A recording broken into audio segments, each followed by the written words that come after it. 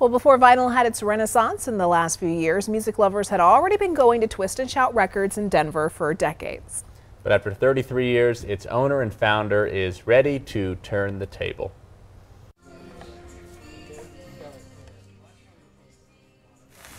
Paul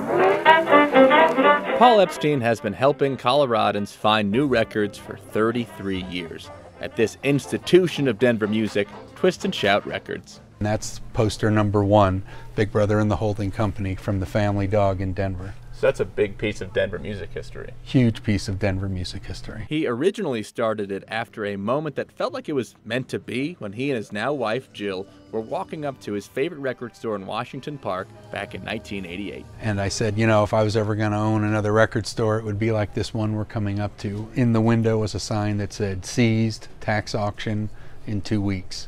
And I was like, wow.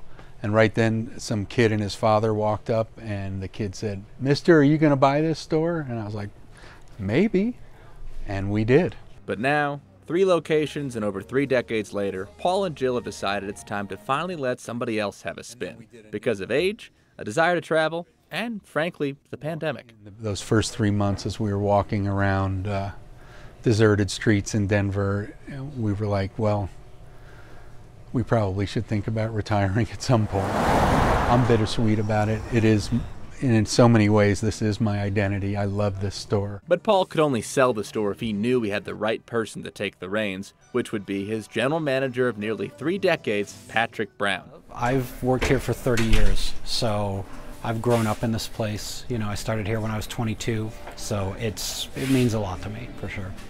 This is the marquee from Bruce Springsteen's 29th birthday show. Paul will still keep his ownership of all the memorabilia, though. I mean, come on, you can't give up the boss.